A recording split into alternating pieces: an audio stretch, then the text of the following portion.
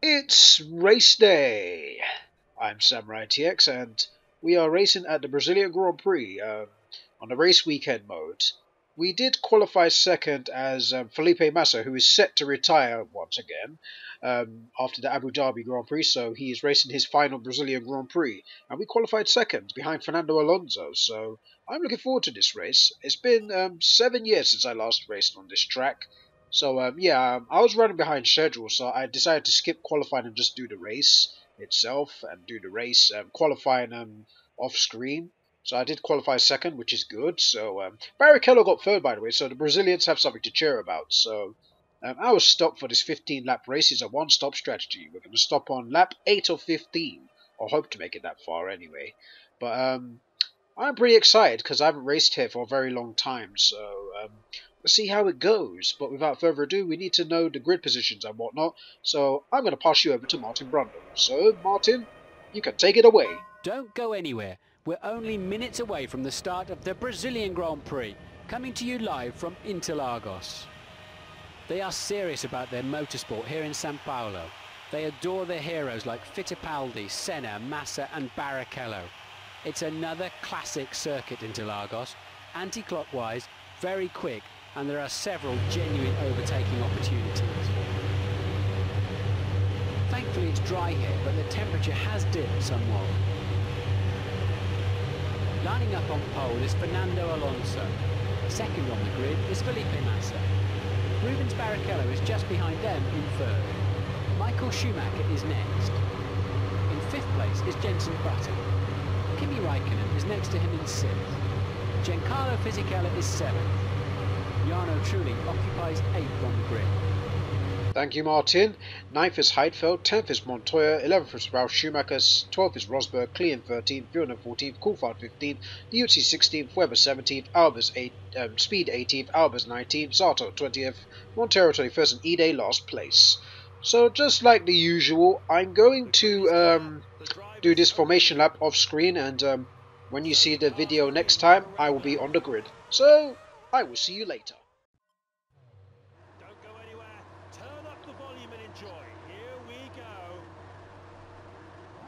The 5 lights are up, and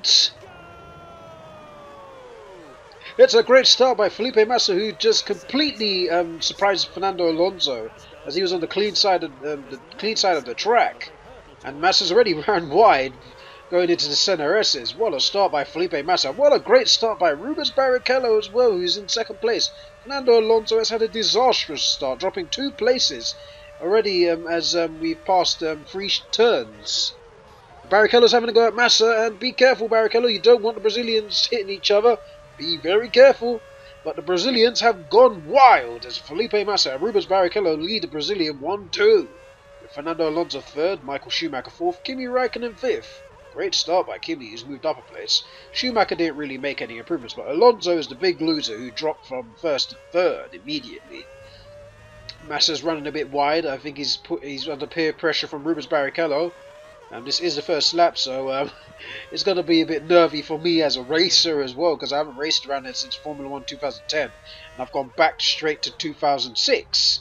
So yeah, different car, different regulations and whatnot, so yeah, it's going to be a bit tougher for me, but it's on the medium difficulty, because that's just my level right now, to be honest with you. As you can tell, as you saw, my lap was a 1:17 before we started the race, and the lap record is 1 minute 11, and I am no way achieving that. At best, I think I can achieve probably a 1:13, 1:14. So, yeah, I'm definitely not on the level that many people think I am. But, sorry, let James take this over. Massa is first. He's up from second. Alonso is second. Third is Barrichello. Fourth, Michael Schumacher. Trulli fifth. Jenson Button in sixth. He's down from fifth. In seventh is Raikkonen, and Fisichella eighth. Wow, Kimi Raikkonen. Wow, Kimi Raikkonen fell 2 places already. Seems to have taken a knock. With any luck, his suspension will be okay. He's very lucky that little incident hasn't ended his race today. Rosberg was involved in that as well. It looks like he's got away scot-free.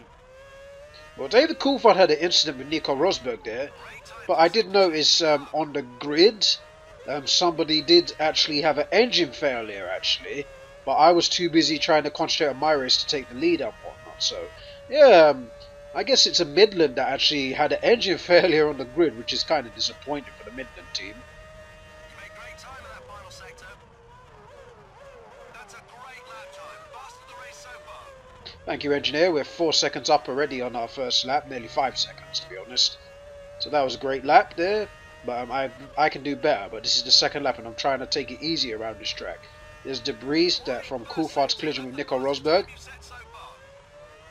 And while James Allen was talking about the positions, careful of the debris, Alonso did overtake Barrichello for second place. So Barrichello is now third. So it's been an okay start for Rubens Barrichello, but Massa's the biggest winner of all, to be honest, because he's just ran away with this lead. And the Brazilian crowd are just excited. And Massa's run wide again. Let's hope he just doesn't do this. Let's hope it's not a common thing for him, because if he does, it's going to be a long day, and he's going to have Fernando Alonso pressuring him down his neck. And he does not want Fernando Alonso breathing down his neck, because then that would be just be even worse, and he will just lead to more mistakes. We don't want Brazilians Felipe Massa making a mistake in his home race. That would be terrible, especially considering he had a great start on the grid. So we're heading into lap 4 of this race, and Massa's gone fast again.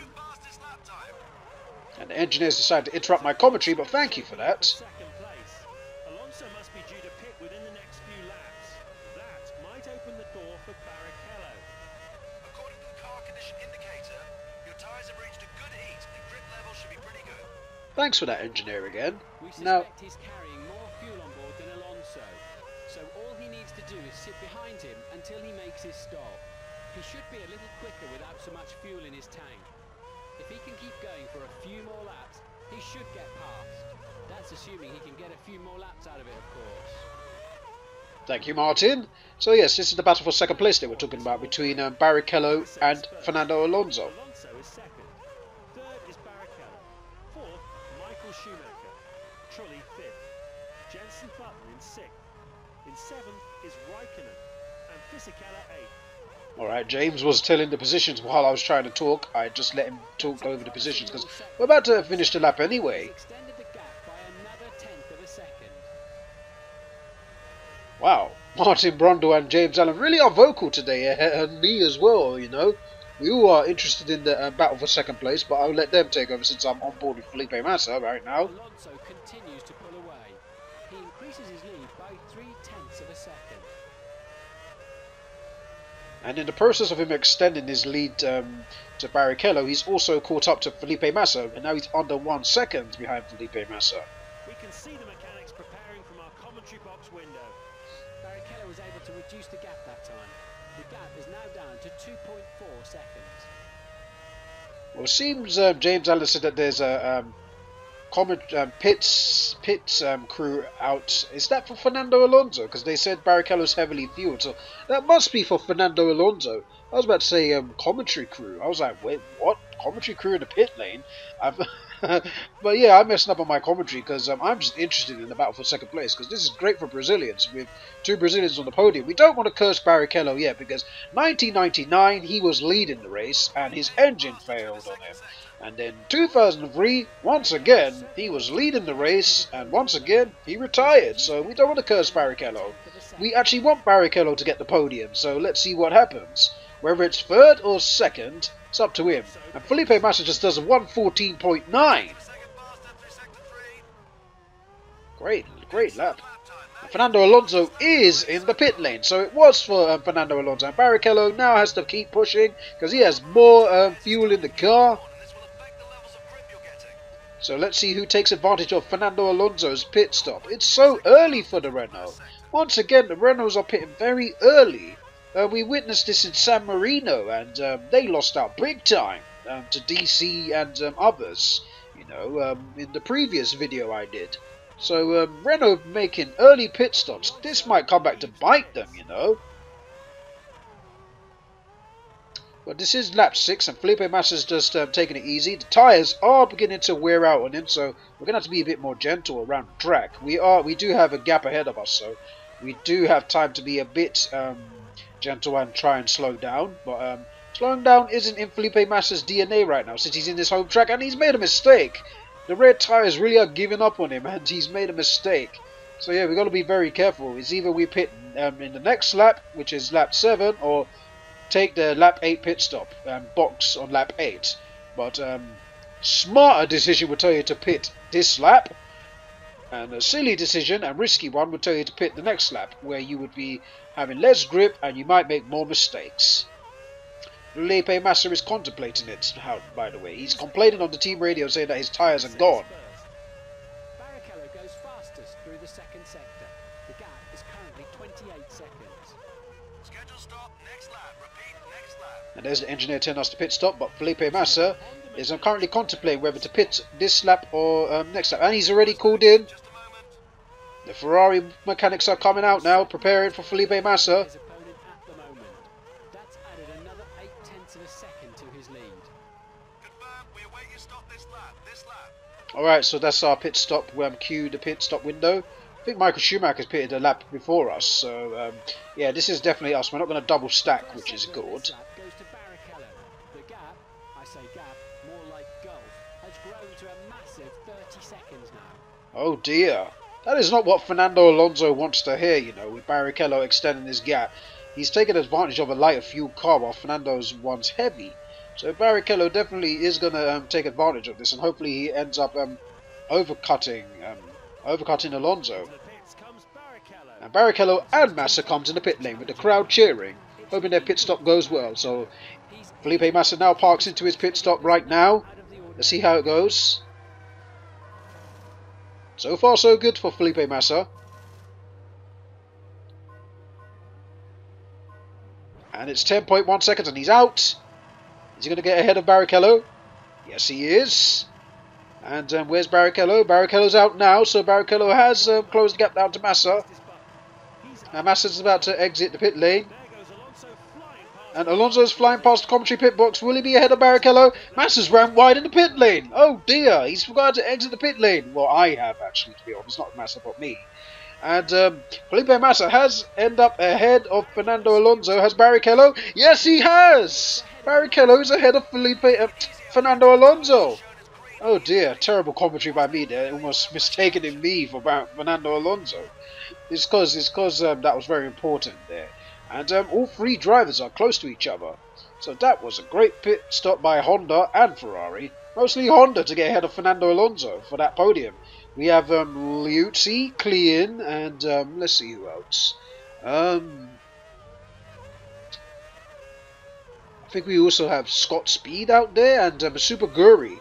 So currently we got like 4 drivers in front of us that we aren't really racing. They're going to pit this lap likely because well, it is everyone's pitted basically. So yeah, everyone's going to be pitting right this lap. Well, the last 4 runners. So Klein's going to pit, Liuzzi's going to pit, and the other 2. I think it's a Super Guri and a Midland. So I'm going to guess that's Albers that's in the pits as well.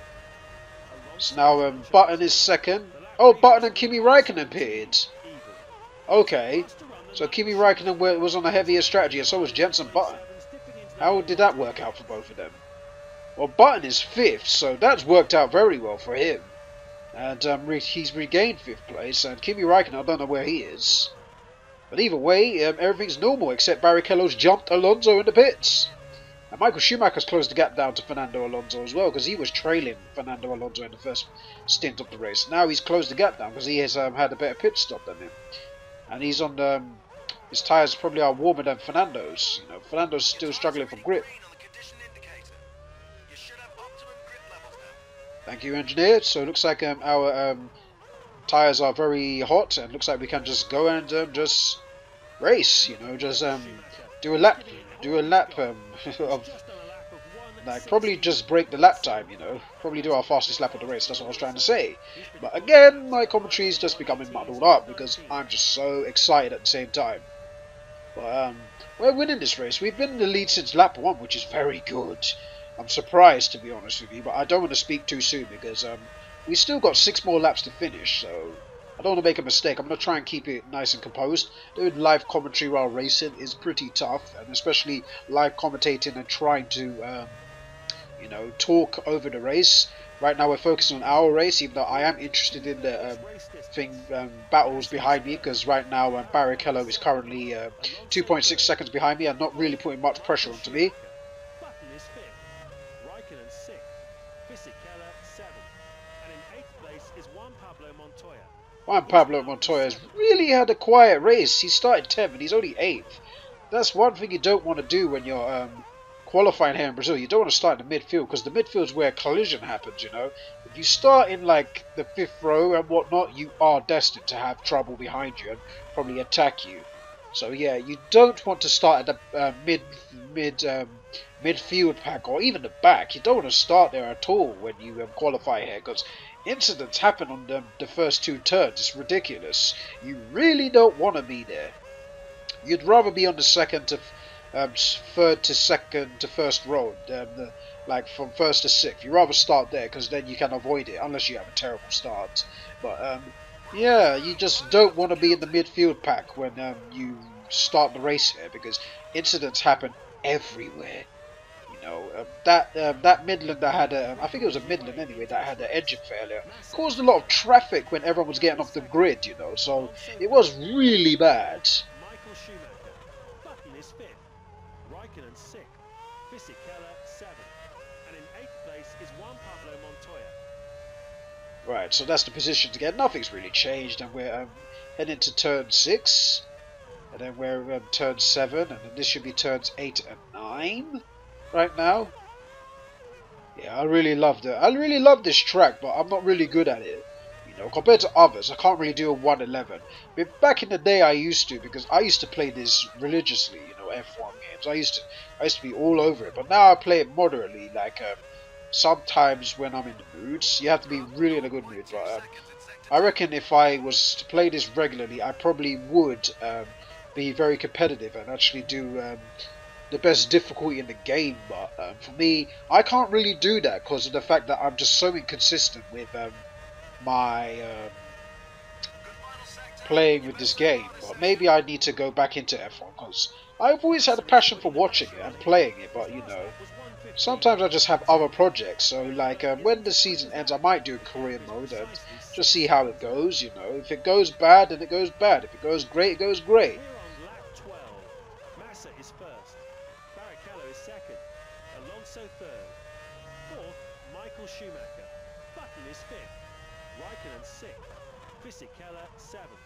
And in eighth place is Juan Pablo Montoya. So again, the positions really haven't changed, and Massa set the fastest first sector, his personal best, so it looks like he is going for it now, and to set the fastest lap. His fastest lap is 1:14.9, so he's not really set a fastest lap since lap 5. I think it was lap 5 that he did it, but Felipe Massa currently is holding the lead, and he's really comfortably ahead. He's 3/10 slow there, but he still has a chance to have a good final sector to actually do a great lap. So he's currently 8.7 seconds ahead of Barrichello and 10.2 ahead of Fernando Alonso in third. So as Massa's got 3 laps left right now, and he's done a 1 minute 14.351. So his laps are getting faster and faster. Oh, Felipe Massa just hit the barrier. He's so lucky not to lose his tyre. He just kissed that barrier around the center S, and that was dangerous, because if he had a bigger impact and was going at a faster speed, he could have lost his tyre, and that could have been it for him. It would have been such a sad ending for Felipe Massa. Massa is first. Barrichello is second. Michael Schumacher is breaking down this lead. The gap now stands at 1.3 seconds. This is tense. With 3 laps to go, Michael Schumacher is closing the gap down, hunting Fernando Alonso down for the podium.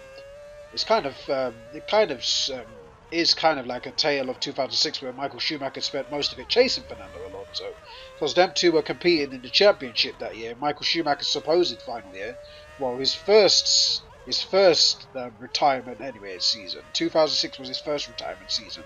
2012 was his second retirement season. So It's always like legends coming back, you know. And we're not legends coming back. It's always like like when people say that when they retire and they don't. Felipe Massa, Michael Schumacher came back. Felipe Massa said he was retiring, then he signs a contract with Williams, and then he's back. So yeah, a lot of drivers tend to do that.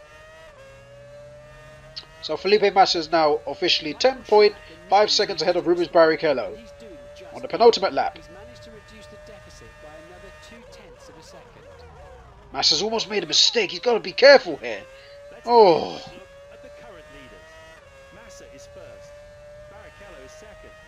Alonso third. Fourth, Michael Schumacher. Button is fifth. Michael Schumacher is breaking down this lead. He's reduced the gap by another tenth of a second. So the lead should be down to 1.1 seconds now between the two of them.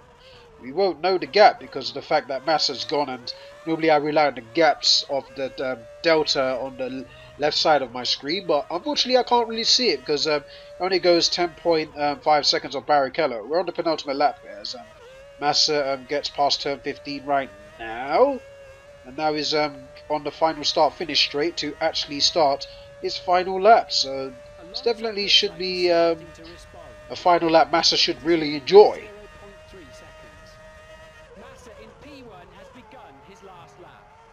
This is the last lap of the race. Please bring it home. I just love the engineer's complete motivation. Like, please bring it home. It's like, you know, it's his home race. Let's just yell and motivate him on. You know, let's just hope he actually finishes this race. The gap now stands at 1.3 seconds. 1.3 seconds between Michael Schumacher and Fernando Alonso. This should be a great battle to the end of the race for the podium. To make his mark, though, we'll soon see. Michael Schumacher is breaking down this lead. He's slowly closing in. The margin has shrunk by another 10. So now it's 1.2 seconds between Fernando Alonso and Michael Schumacher, as we are currently on board with Felipe Massa, even though we've been on board with him throughout the entire race, but let's just pretend we wasn't on board with him. We're on board with the race leader, Felipe Massa, as he's racing down the final lap, as he's past sector 2 right now, and now he's heading into turn 13. Now he's in turn 14, heading into turn 15 now. There we go, that's the final turn of the race. There we go, turn 15. And Felipe Massa is driving down the start-finish straight right now. And Felipe Massa has sent the Brazilians wild as he wins the Brazilian Grand Prix. The gap by another tenth of a second. Massa races past the checkered flag for the maximum 10 points and top spot on the podium. Finishing in second is Barrichello. It's been a fascinating season with all manner of twists and turns to the story. It's been a wonderful journey for me and a real privilege to cover this season for you.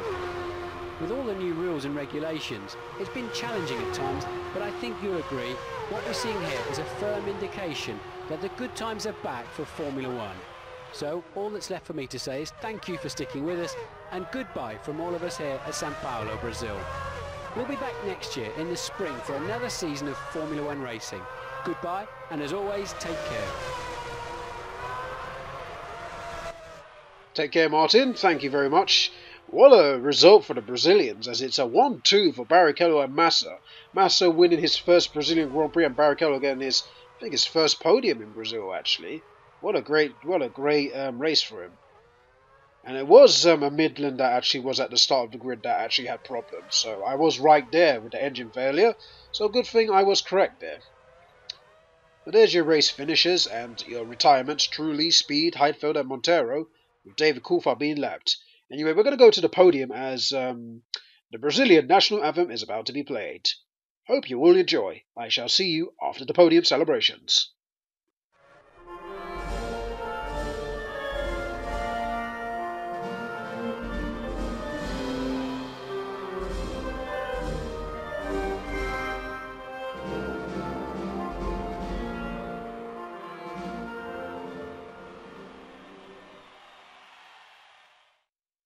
Oh, that was fantastic, man. It felt good racing around this track for the first time in 7 years, and then I still need work to do because of the fact that I'm still off the pace when it comes to actual lap records. 1 minute 11, and that was 3 seconds off the pace. I still got to make up those 3 seconds when I practice, but for now I'm going to stick with medium difficulty, but I'm very delighted personally for me that I did come back to this track and came back with only just qualifying as practice, and I came back and won, qualifying second and won from there. The race was a bit tough, I'm not going to lie, I did make plenty of mistakes, but personally for me I'm very delighted that I won the race, because for me I found it important that I would get grips of the track in qualifying and whatnot. I didn't do practice, I went straight to qualifying. I just did lots of laps in the qualifying and it went very well for me, so I'm very pleased at the fact that I did very well there.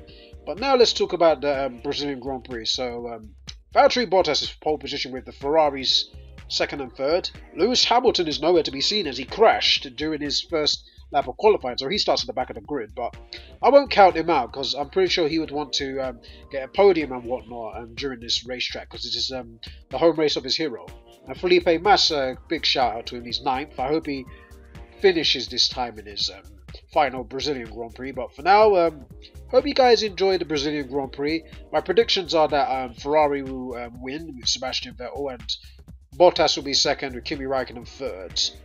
So that's my predictions. But this is SamuraiT-X signing out for another episode of Formula 1. Until then, thank you guys for watching, and I'll see you guys in the next Formula 1 video when I do one in 2 weeks' time. Enjoy the race and take care, everybody. Goodbye.